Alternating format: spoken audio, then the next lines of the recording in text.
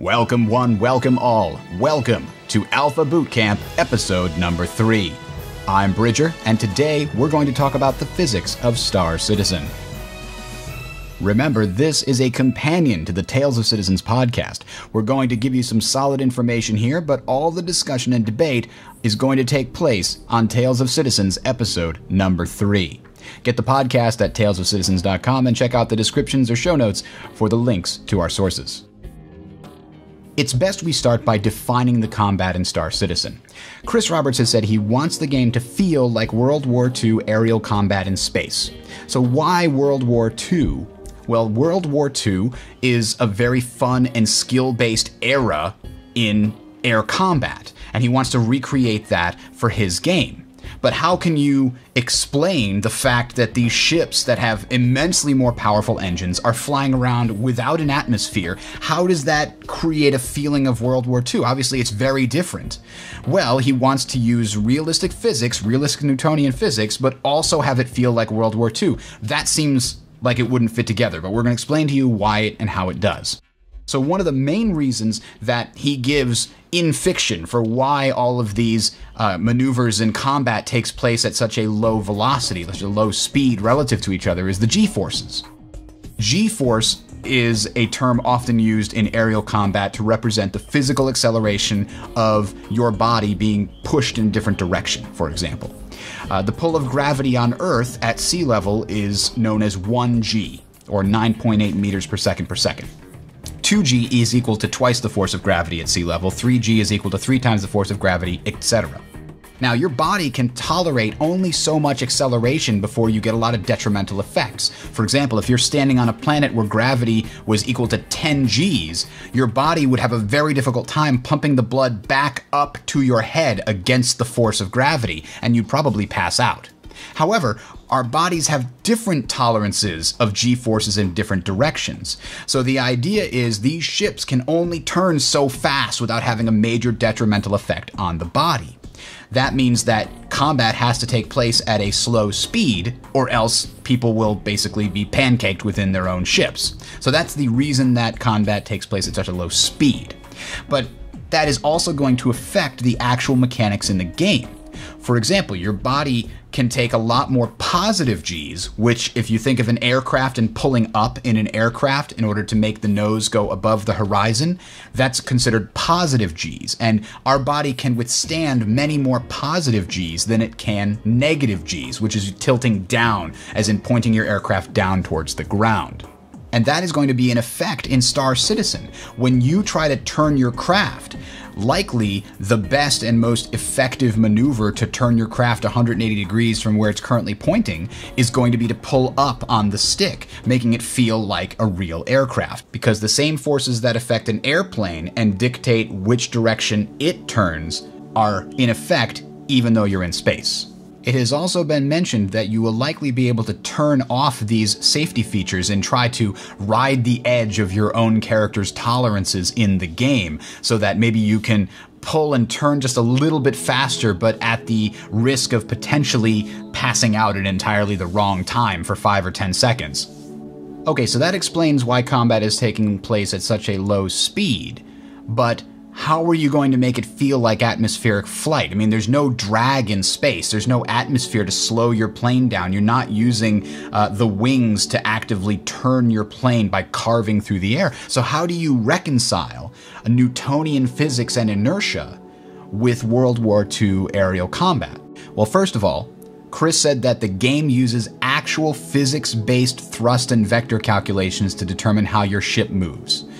I'll quote directly from him here. Chris says, quote, "And just to reiterate, the flight model and movement you have seen and will always see is 100% Newtonian. All movement of spaceships in gameplay is achieved by applying impulses to the rigid body of the spaceship, either to affect the linear velocity or the angular velocity. There is no cheating or fudging where we introduce fake drag or anything of that nature." End quote. However, the ships will use their thrusters to try to simulate drag to make it fly more like a plane, or at least that's the default.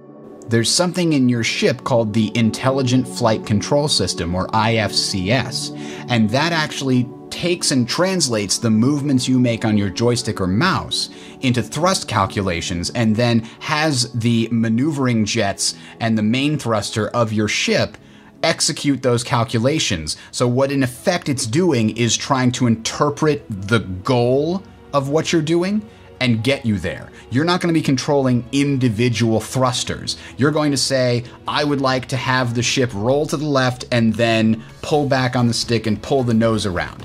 And it's going to turn that input into a series of thrusts out of the maneuvering jets in order to get this effect that you're looking for.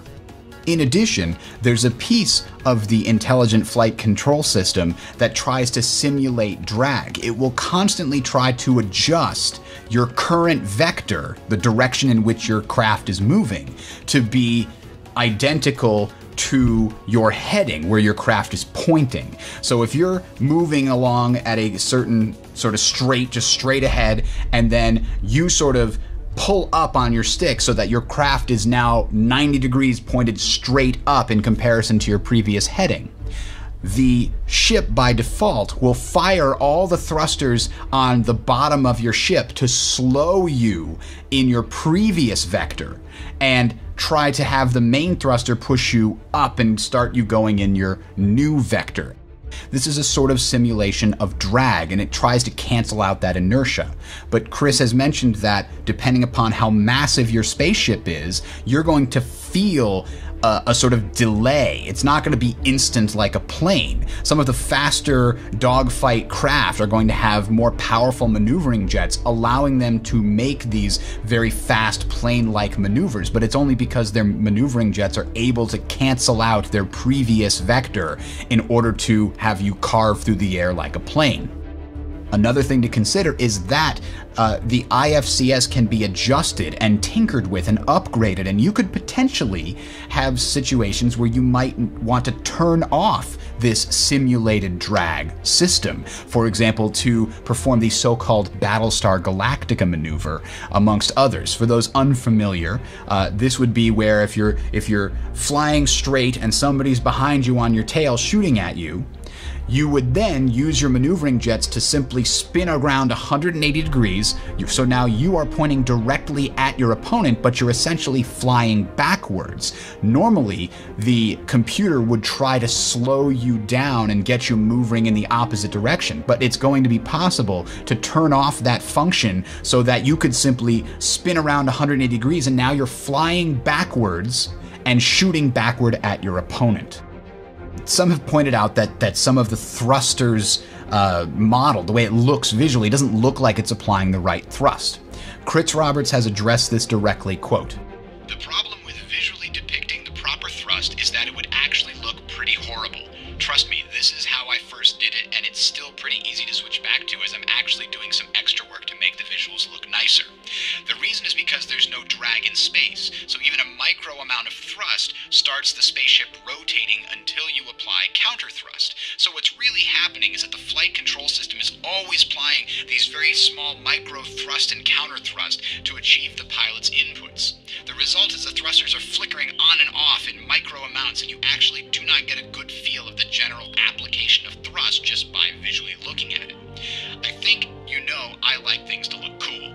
Come on, we all know you probably wouldn't be engaging in space dogfights at World War II speeds, but it's so much more fun than the reality probably would be. So what happens is the system is still modeled accurately, but I use the angular/linear velocity delta to drive the visual representation of the thrust." End quote. So while the thruster should technically be firing only in very, very micro small bursts, it doesn't look cool. Instead, they stay on as long as the ship is still turning in order to make it much easier to comprehend visually what's going on. That's all for this episode, guys. For more interesting discussion and debate with a real astrophysicist, go ahead and check out episode number 3 of Tales of Citizens, The Physics of Star Citizen. You can find that at talesofcitizens.com or on our YouTube channel at Sound Strategy Network. I'm Bridger, signing off. Thanks, guys, for watching or listening.